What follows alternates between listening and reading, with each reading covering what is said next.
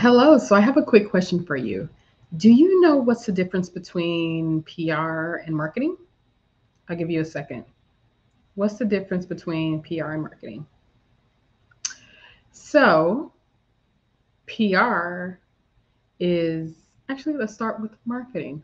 Marketing is you putting aside a budget, running ads, creating the verbiage, the content, telling people from internally, this is who we are, this is what we sell, this is what we are about.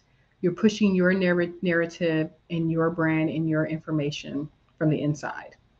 Public relations is someone else taking the meat of that and expanding it to the public and to the media where they can do it for you.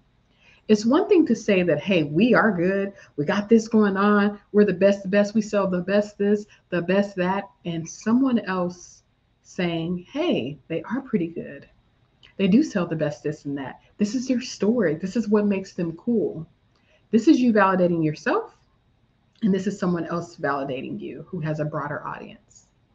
Those two together make the perfect synergy to get out the message everywhere that it needs to be filled.